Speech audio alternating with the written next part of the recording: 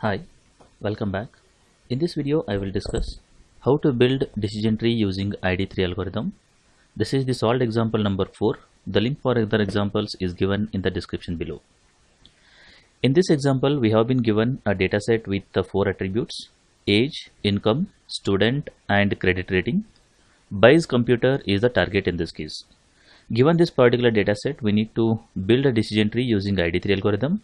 And then we need to classify this new example into one of the class like yes or no over here. Now if you want to build a decision tree using ID3 algorithm, the very first thing we need to do is we need to identify one of these particular attribute as the root node, and then we need to start building the tree. But among these 4 attribute, which one should be selected as a root node? That is a big question over here. So that can be answered with the help of information gain. So first we need to calculate the information gain of each and every attribute. The one attribute which is having the highest information gain, that will become the root node in this case. So I will start with the first attribute now. The first attribute is age here. Now what we need to do is first we need to calculate the entropy of the whole data set. That is, entropy of S is always equivalent to, we need to know how many number of yes examples are there and how many number of no examples in this particular case. So if we count here, we have 9 yes examples and 5 no examples. So entropy of yes is equivalent to minus 9 by 14, that is proportionate of positive examples log proportionate of positive examples to the base 2 minus proportionate of negative examples log proportionate of negative examples to the base 2. So once you solve this particular equation, you will get 0.94 as the entropy in this case. Now once you calculate the entropy of the whole data set, next we need to find the possible values for this particular age. So what are the possible values for this age is, the first possible value is less than or equivalent to 30. The second possibility is in the range of 31 to 40, and the third possibility is greater than 40 in this case. Now how many number of examples are there with less than or equivalent to 30? That is the first thing we need to find. So I will do one thing, I will mark them. So this is the first one, second one, third, fourth, and then fifth. So totally 5 examples are there. Out of 5 examples, how many of them are yes and how many of them are no, we need to identify. So this is no, this is no, this one is no, this and this one is yes over here. So 2 yes are there, 3 no examples are there. Similarly, in the range of 31 to 40. 31 to 40, if you see here, this is the first one we have, second one, third one, fourth one. So totally 4 examples are there, and all 4 examples are, I think, the yes only. You can see here all the examples belongs to yes here. So 4 yes examples are there and 0 no examples are there.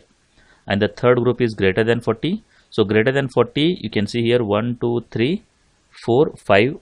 Out of 5 examples, first one is yes, second one is yes, third one is no, and then fourth one is yes, and fifth one is no. So 2 no examples are there and 3 yes examples are there here.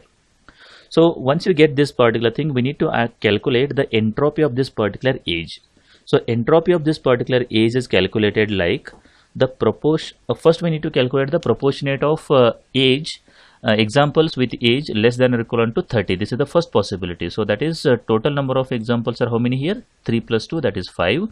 Out of how many? 14 examples here. Similar, and then we need to calculate the entropy of this possibility, that is 2 yes and 3 no examples. 2 yes means out of 5 2 yes examples are there, that is minus 2 by 5 log 2 by 5 to the base 2 minus 3 total here, that is 5, 3 by 5 log 3 by 5 to the base 2 here, plus, that's the next one, the number of examples with age in the range of 31 to 40 are 4 plus 0, that is 4 out of 14. So that's the reason 4 by 14 here. And then this one is the entropy of this particular age in the range of 31 to 40. Now if you look at this particular possibilities, there are 4 yes examples are there and 0 no examples. So because we have only one set of examples, that is only yes examples, the entropy will become 0 here. So that's the reason I have written 0 in this case. Now coming back to the third one, that is age greater than equivalent to greater than 40. So in this case totally 5 examples are there. So 5 by 14, that is the proportionate of these examples, and this entropy, that is 3 yes and 2 no, is the proportionate of positive examples is totally 3 divided by 5 here, log 3 by 5 to the base 2 minus 2 by 5 log 2 by 5 to the base 2 here, because we have 2 no examples out of 5 here. And if you solve this particular thing, you will get this equation, and if you solve this further, you will get 0.6935 as the total entropy of this particular age.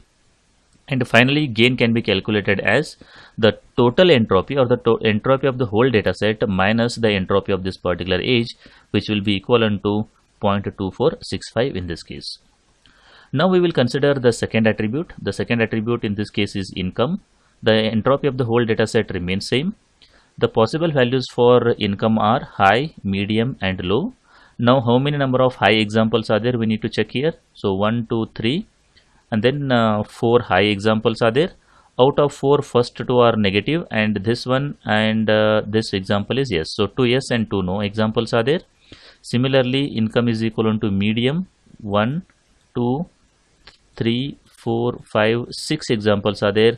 Out of that, the first one is yes, second one is no, third, fourth, fifth are yes, and sixth one is no. So 2 no examples are there and 4 yes examples are there. Similarly, low examples 1, 2, 3, 4 examples are there. Out of that, first one is yes, second one is no, third one is yes, and fourth one is yes here. So there are 3 yes examples are there and 1 no example is present here. Now what we need to do is we need to calculate the entropy of this particular income. So how to calculate entropy of income? Again the same thing. So first the proportionate of income is equivalent to high. What is the proportionate here? So 2 plus 2, that is 4. 4 divided by 14 in this case. The entropy of this part, that is 2 yes and 2 no examples, is if you have equal number of you can say that the possibilities, so definitely the entropy will be equivalent to 1. But still I have written here, that is 2 divided by 2 plus 2, that is 4. 2 by 4 log 2 by 4 to the base 2 minus this one is 2. So 2 by 4 log 2 by 4 to the base 2 over here. Now coming back to this one, the proportionate of income is equivalent to medium. How many are there? 4 plus 2, 6. So 6 divided by 14 here. And then entropy of this particular part, that is 4s and 2 no examples minus 4s are there. So totally 4 plus 2, 6. So 4 by 6 log 4 by 6 to the base 2 minus 2 no examples are there. 2 by 6 log 2 by 6 to the base 2 over here. So this is done. Now we need to calculate entropy of income is equivalent to low. So totally how many examples are there? 3 plus 1, 4. So 4 by 14 here. Of 3 plus 1 is 4. So 3 by 4 minus 3 by 4 log 3 by 4 to the base 2 minus 1 by 4 log 1 by 4 to the base 2 over here. Now once you calculate this one, you will get this equation, and if you solve it, you will get the value as 0.9108, and the gain of this particular income is always equivalent to the entropy of whole data set minus entropy of income. That is what I have written here, and this is what the gain you will get for income in this case. Similarly, calculate the information gain for student as well as credit rating. The information gain for student is 0.1516 and credit rating is 0.048 in this case. Now we have calculated the information gain for all 4 attributes, and if you see this particular slide, you can see here the age has 0.2465, income has 0.0292, student has 0.15616, credit rating has 0.048 as a information gain. And if you compare all these particular things, age is having the highest information gain. So what we do is we will consider age as the root node, and then we will start building the tree over here.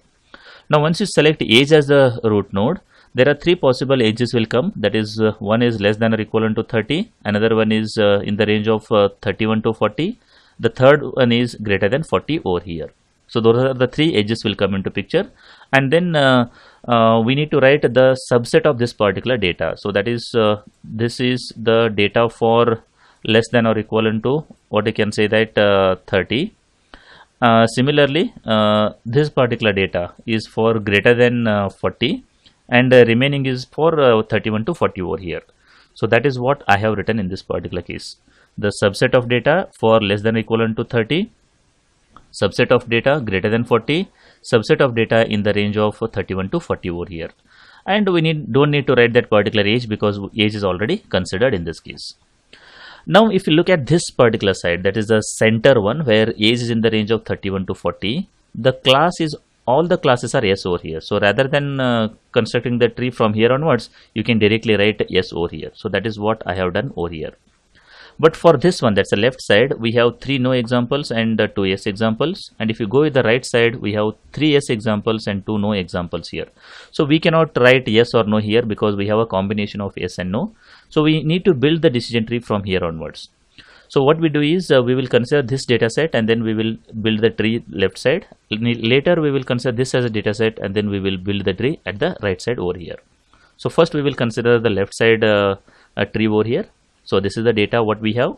In this case again we have 3 attributes, that is student, income and credit rating. We need to select one attribute with the highest information gain over here. So again we will start with the attribute income here. So income has 3 possibilities, high, low, medium over here. Before that particular thing, we need to calculate the entropy of whole data set here. That is entropy of age is less than 30. That is equivalent to, if you look at here, 3 no examples are there and 2 yes examples are there. So how to calculate the entropy of this particular data? 2 plus 3, that is 5. So minus 2 by 5 log 2 by 5 to the base 2 minus, this is the second one, is 3 here. So 3 by 5 log 3 by 5 to the base 2, that is equivalent to 0.97 over here. Now coming back to this income, income has 3 possibilities as I said earlier. So income is equivalent to high. How many examples are there? 2. Both of them are no examples here. The second one is income is equivalent to medium. These are the 2 things. One is no, one is yes here. So that is what I have written here. And the third possibility is low. And in this particular case, only one yes example is there. No examples are not present over here. Now we need to calculate the entropy of this particular income. So entropy of income is always equivalent to proportionate of income is equivalent to high. So how many are there? 0 plus 2, that is 2, divided by how many examples are there here? 5. So 2 by 5 over here. Now if you look at this particular thing, that is 0 yes and 2 no examples are there. If you calculate the entropy of this one, it will become 0 because we have only no examples. We don't have any yes examples here. So that's the reason I have written 0 here. Coming back to the second one, proportionate of income is equivalent to medium. 1 plus 1, that is 2. 2 divided by 5, that is the first thing. Because we have equal number of possibilities, the entropy is always equivalent to 1 here. The third one, that is proportionate of income is equivalent to low, that is 1 plus 0, that is 1. 1 divided by 5 over here. Because we have only one set of example, that is yes here, the entropy is 0 in this case. And if you solve this particular thing, you will get 0.4 as the entropy. And if you put that particular thing in the gain equation, that is gain of income for this particular part of data set is equivalent to 0.97, that is the entropy of whole data set here, minus this entropy, you will get 0.57 over here. Similarly, we have to do it for a student also. So when it comes to student, we have 2 possibilities, that is one is yes and another one is no. Yes has both yes examples only. And when it comes to no, all 3 examples are no in this particular case. And if you calculate the entropy of this particular student, that is entropy of student is equivalent to proportionate of student is equivalent to yes, that is 2 plus 0, that is 2 divided by 5 here, multiplied by entropy of this particular part, that is 2 yes and 0 no examples. Because we have only yes examples, the entropy is 0 here. Now coming back to student is equivalent to no. We have 0 plus 3, that is 3 examples, so 3 by 5 over here. We have only 3 examples of no here, so the entropy is equivalent to 0. So if I solve this one, the entropy will become 0. So the gain of this particular student is 0.97, that is the whole data set's entropy, minus 0, that is 0.97 over here. Now coming back to the next attribute, that is credit rating here. The credit rating has 2 possibilities. The first one is fair and second one is excellent here. If you look at this particular fair examples, there are 3 fair examples. 2 are no and 1 is yes here. And coming back to the credit rating is equivalent to excellent, 1 yes is there and 1 no example is present here.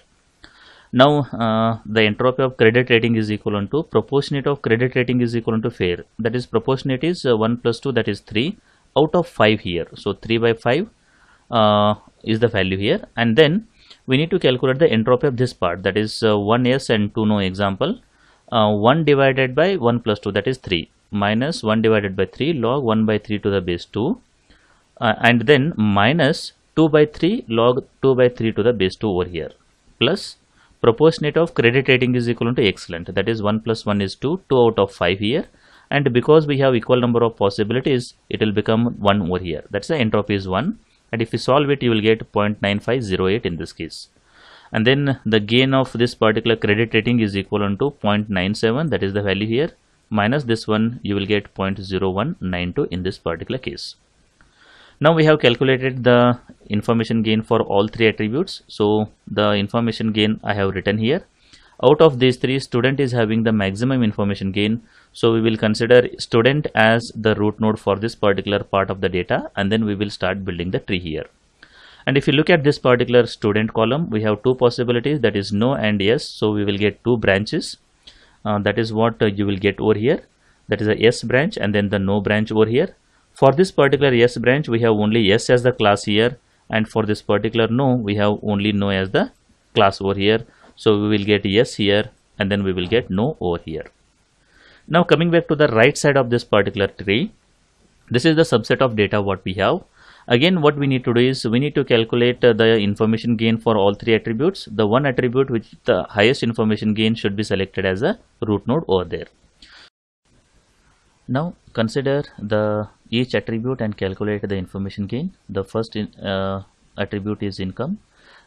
Follow the similar process, and then you will get the information gain as 0.02.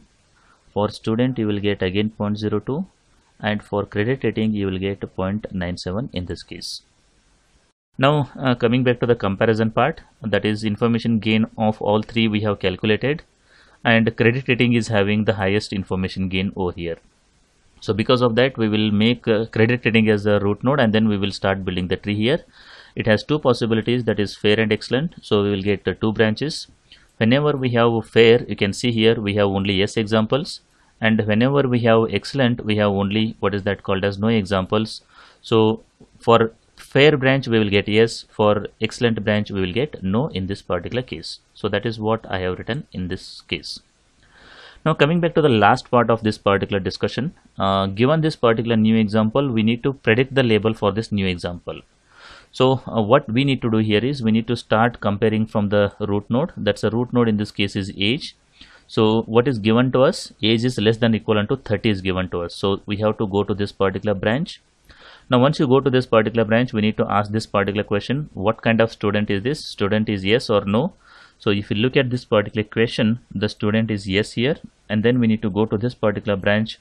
Once you go to this particular branch, we will get the class as yes over here. So that is the final label for the given new example for this particular given data set.